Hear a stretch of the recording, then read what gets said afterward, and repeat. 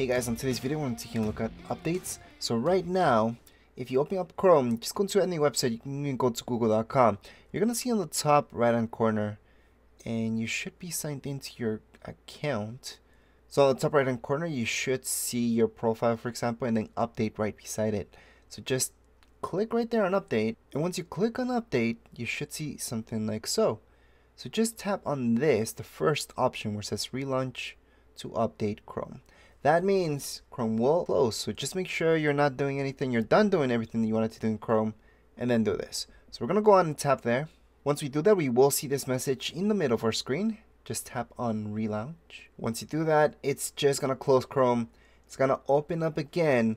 It should, for some of you, depending on your settings, it could load up your tabs again. So I have these tabs open right now, but it really does depend. At this point in time though, we're done because on the top right hand corner, you shouldn't see anything about updates anymore. So again, if I tap on these three dots, I should no longer see anything here about any updates available at the moment. But anyways, as far as this video goes, we're all done. That's how you guys can update right here. And if you got any questions, comments, you guys can write down here in comments area. Don't forget to subscribe and like. Thank you.